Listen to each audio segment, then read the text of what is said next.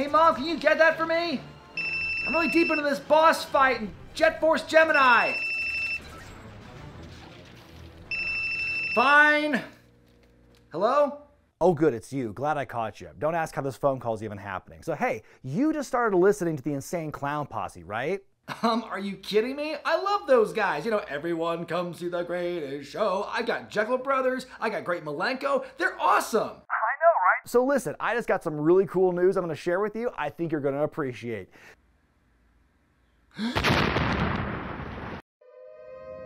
Hey, let's do it for the content. Megaran, let's go. Let's get it. Dick Kick City, it gets gritty when Megaran come through. The kid gets busy. Work yourself into a shoot, but you know it's legit. Like what you like, just don't be a dick. Hey, wrestling with regret. Let's get it. Yeah. What's that set? Maybe you should bottle it. Drink it and spray it on, get Claude to model it. 8 years in, can't look back. Who else can make the little sweatsuits look whack? Wrestling with regret. Let's get it. Yeah. There's a special place in my heart for the Insane Clown Posse. Like a lot of people, I first came to know them in 1998 when they accompanied the Oddities to the ring and performed their ludicrously catchy theme song.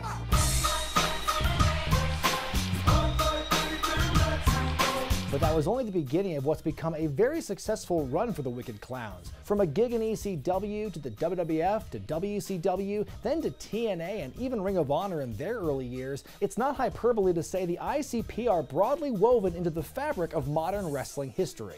But all that pales in comparison to their greatest legacy in the business, JCW. Originally known as Juggalo Champion Shit Wrestling, JCW's been around since '99, featuring a mix of established names, young up-and-comers, talent from the worlds of deathmatch wrestling and puroresu, and of course, ICP themselves and their friends. By 2007, JCW finally changed the middle word of their company to Championship and formed a relationship with Philly-based promotion Pro Wrestling Unplugged. The success of their cross-promotional feud led to more PWU talent working with the Insane Clown Posse. Which brings us to this, Slam TV. It's a web series that was produced during the Tempest release party tour in early 2007, then broadcast weekly on JCW's website later that year.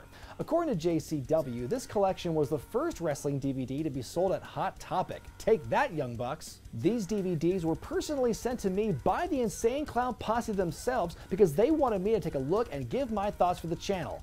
Hey player haters, have you been told by one of your favorite fans they're fans of you? Right, didn't think so. The first season of Slam TV ran for 15 episodes to help build to their inaugural Bloody Mania event, which happened at that year's Gathering of the Juggalos in Illinois. We'll cover that next week for our classic pay-per-view installment, but this week I'm going to look at Season 1 of Slam TV.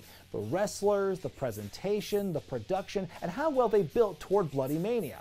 Thanks once again to Violent J and Shaggy Tudo for asking me to do this. Whoop whoop everyone, let's begin. Well, I can already say my ears are bleeding at the first sound of this opening theme for the show. The guy from the band Motown Rage is only screaming one thing, and it took me way too long to figure out what it was. Is he saying Juggalos? Juggalo, or Jericho? Or Shut It Down, or Jellicle. Are these guys big Cats fans? Oh, Tear It Down. Yeah, I never would have guessed that. After all the screaming, each episode begins with a 2-minute stand-up from Violent J and Shaggy, known respectively by their announcer names 3D and Guido. And what better place to kick this shit off than crispy, creamy Cleveland, Ohio? Also, the dickhead himself, Zach Owen, will be speaking directly to you, me, and also us. They rattle off a lot of details in a single take with these stand-ups, which isn't always the easiest thing to do. The team changes up a bit now and then, first with Luscious Johnny Stark, no relation to Gunter Stark. Luscious Johnny is played by Jamie Madrox of Twisted, who puts on a funny voice.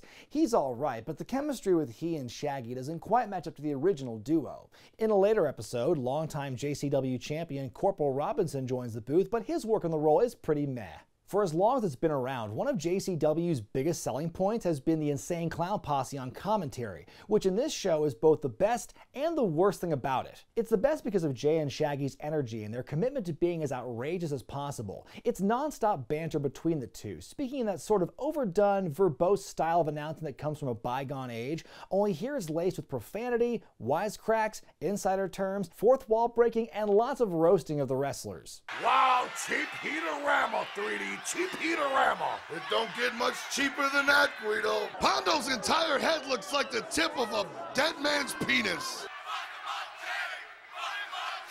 I believe they're talking about Cheap J Strongbow. Jeez, what has it gotta be here? 15, 16,000 juggalos. Mouthpiece. Ow! Once again, oh, it was so hard we showed it 3 fucking times. What the? What am I doing down there? Who the fuck told Pondo those powder blues go good with those skull boots? However, sometimes the energy on commentary is a double-edged sword. Jay and Shaggy can be very clever and quick-witted on the mic when they're not hammering home all the gay and ableist jokes, of which there are a lot. I know, 2007 was a different time, people got away with it then and so on. But even in the context of the time, it can be jarring to hear it so much. Madman Pondo and Necro Butcher, for example, are often described as a gay couple going through a lover's tiff. And speaking of them, their match in episode 2 against Jimmy Jacobs and Josh Abercrombie features some of the biggest figurative and literal gay bashing I've ever seen in wrestling. Oh, and by the way, did you know this is the same year that Jacobs debuted Age of the Fall in ROH? Now there's a guy with range. But seriously, sometimes it can be too much, you know, F word this, R word that. It can take viewers from any time period out of it, and it puts ICP in a bit of a negative light. But hey, times change and people do too, so boys, do you have anything you'd like to say? Sorry? Oh, there we go, water under the bridge. Thanks, guys. Every so often the heels will try and get extra heat by getting in the clowns' faces, which then backfires as they're instantly embarrassed by Jay or Shaggy with no real chance for a comeback. Now, in most circumstances, I would cry foul over them burying the full-time wrestling talent. Then again, the heels always got right back up, even from a double stunner, so I guess we'd call it even. And the crowds did eat it up every time, so if it works, it works. So commentary is one thing, but what about the rest of the production? I mean, that can often make or break a wrestling show, and in this case, I think Slam TV delivered. I guess I shouldn't have been too shocked at the exceptional video and audio quality. Lord knows ICP can afford good hardware, and they clearly put the money where it counted.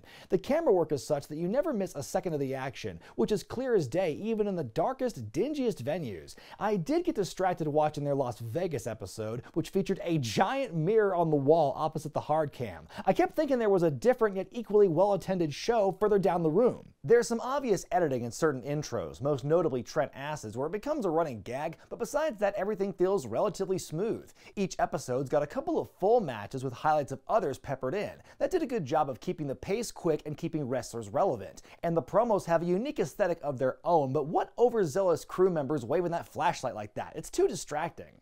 Tonight, Trent Acid is on the way. I'm helping. To be your next. As the series continues, the show expands beyond the matches and backstage promos. There are more sketches and more green screen work, like the occasional mock press conference featuring Guido or a returning Jamie Madrox, this time sans face paint, as Tracy Smothers' manager. It's apparent that as the showrunners got more confident in their style, they were able to add a couple more wrinkles where they needed to, but it doesn't feel as though they're throwing out everything they've done before in the process. Now we take a closer look at the talent involved in this show, and you better get used to them because you'll see them a lot. The biggest and most frequently seen names include Trent Acid, Nozawa, Zach Gowen, the Human Tornado, and noted deathmatch wrestlers Madman Pondo, Necro Butcher, Too Tough Tony, and the champ Corporal Robinson. Then there's Tracy Smothers, who serves as the PWU Hardcore Champion and one of the biggest shit stirrers you'll see on this show. They don't have any respect for Lou Thesz, for Dory Funk Jr., for Jack Briscoe, Terry Funk, guys like that. They don't respect what I've done. A bunch of white guys and white girls that want to be black. Treat it up like a bunch of damn rodeo clowns. Watching this, I can't help but see some similarities between Tracy's act and what often happens when a wrestler who's performed for a major company drops down and invades a smaller hardcore promotion. Look no further than ECW's response to Jerry Lawler showing up, or even today when Matt Cardona simply exists in Game Changer Wrestling. No matter the era, outsider heat is generally a winning strategy. Aside from the occasional jobbers like CJ O'Doyle and some rotating local talent, these are pretty much the only names who are a part of this tour. Speaking of O'Doyle, if I didn't know any better, I'd say they were trying to build him up as sort of a Mikey Whipwreck character. He lost every match he was in, but he was generating some of that great sympathetic crowd support with every appearance, including the one time where he seemed to forget his mask. Whoa! What? Wait a second! There's something different about this guy. I can't put my finger on a 3D, can you? What a handsome man! What a handsome man! Each of the main characters had their own unique story arc. Zach Gowen was an insufferable prick at the start of the show who had no love for juggalos, but eventually won the crowd over with his perseverance in matches, including against Pogo the Clown, who was repeatedly billed as 7 feet tall, which means that if he's that tall, then so is Gowen. Zach then began teaming with the Human Tornado, and together they were known as the Pimp and Gimp Connection. Hey, I popped for it. Too Tough Tony, the man who always came to the ring double-fisting his Bacardi Limon, spent all season 1 undefeated, thanks in part to his badass finisher, the Meteorite. Now I have to say, setting your own fist on fire and punching another guy with it is a pretty fucking cool visual, but watching 15 consecutive weeks of him doing that kind of took the oomph out of it over time. It's fine when you're touring and doing it in front of different crowds every show, but when it's all aired on Slam TV week after week, it does lose some of its luster. That said, come on, who on TV right now is going to steal that move for 2022? Japanese star Nozawa was undoubtedly one of the biggest fan favorites on Slam TV, but an early losing streak was something that can only be fixed with the help of his friend, the Great Muta. It is I, your teacher, the Great Muta. Your win-loss record in JCW thus far fucking sucks. And no, that's not a joke. They actually got the Great effing Muta, former Dark Carnival member himself, to perform in JCW. But Muta wasn't the only big name ICP pulled out of the hat. At their West Side War special in Long Beach, California, Tracy Smothers was pulled from the show and his match with Too Tough Tony and was replaced by Kamala. Never thought I'd see the Ugandan giant take a helicopter crash and the Meteorite in a match, but JCW is the land where dreams come true, it seems. Watching Necro Butcher here and his on-again, off-again feud with Pondo makes me realize that he's a better straight-up wrestler than I ever gave him credit for, but that's not why he was brought into JCW, was he? When he and Pondo are involved in the match, you can bet there will be some blood involved and gnarly weapons at play. Some people like the deathmatch stuff in their wrestling, but me personally, it's not my thing, so all I'll say is that this part of the show is a matter of taste. I will add that my favorite thing about Pondo isn't his in-ring style or his incendiary promos, but the fact that the commentary team buries the hell out of his one big move he does every match. Oh, the flying fat guy! That didn't even look like it hurt. There was extra weak tonight. Oh, the That flying once again sideways didn't even elbow. look like it hurt. He only came off the second fucking rope. There goes the lazy man from the bar stool. Oh, listen. The silencer. Then there's Trent Acid, undoubtedly the best pure heel in JCW as this twisted man of the cloth. While he wasn't above swearing at the live audience now and then, his backstage promos were very creepy and subdued. He's one of the clear stars of this production, and that much is made clear at West Side Wars. After a TV angle where he blinded Corporal Robinson with tainted holy water, he added insult to injury by cheating to win the JCW World title, which the commentary treated as a bigger heartbreak than Hulk Hogan turning heel in '96. There's a hush, a stunned hush over the crowd. I know what to say. Fuck you, Trent Acid. That's what I have to say. There he goes, the new world champion. There he goes, out the curtain and straight to hell. Corp would regain the championship in a steel cage match 1 week later, though the two title changes aired about a month apart. As for Robinson, he'd go on to hold that title for 3 more years before losing it to Madman Pondo. I wonder if Pondo beat him with a silencer. That'd be poetic. With a wide variety of talent like this on display every week, the wrestling is kind of a mixed bag. The regular matches are fine, but nothing amazing, and some of the death matches have positive qualities, but those moments are few and far between for me. But it's all good for the packed crowds of bloodthirsty Juggalo assassins we see every episode. I wish every crowd was as vocal as these ninjas around the country, including Reno in episode 7. I wonder if I know anybody who went to that show. But considering the setting and the show's raunchy nature, the fans were predictably rowdy. Crowd members were encouraged to throw Fago, garbage, and even coins at the heels in the ring. And we're not even talking about the occasional fan run-in, not exactly the best when it comes to the safety of the wrestlers or the fans. By the way, how mad do you have to be at someone to throw your pants at them? The final episode of Season 1 is one big preview show for Bloody Mania, hosted by 3D and his collection of belts. It was a good way to wrap up all the big angles from the season and how it played into the big event. But why did the production wait until this point to get shoddy? Short time will tell,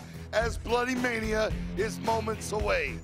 Too Tough Tony And that was season 1 of JCW's Slam TV. And folks, spray me down with some Faygo, because I am hot for Bloody Mania. The best way I can describe this era of Juggalo Championship Wrestling is, it's the yin to the Urban Wrestling Federation's yang, and not just in terms of the racial makeup of the two leagues. Both feature a very specific combination of traditional wrestling and wild hardcore brawls with a hip-hop twist. But while the UWF's action felt more fast-paced and high-risk, JCW's in-ring work had more of an old-school slant. While the UWF tried to be like The Wire, JCW trends more toward Jackass. And hey, at least JCW gave a woman a speaking role. This first season of Slam TV had a lot of good things going for it. Good consistent production, a tight formula, and easy to follow storylines. The commentary by the Insane Clown Posse had some great and hilarious moments, but unfortunately, it's weighed down by language that does not really fly, and the boys have since regretted using. The repeated main events with the same 4 or 5 guys every week by the end got to be a bit much, and Too Tough Tony's win streak almost had me tired of seeing a flaming fist after a while.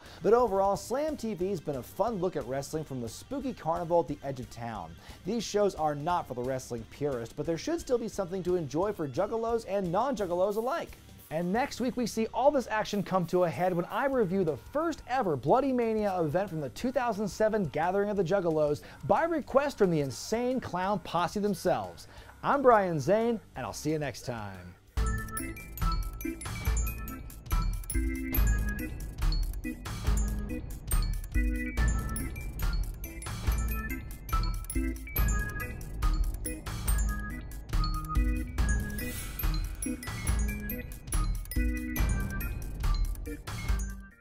Please welcome Gator McCraw!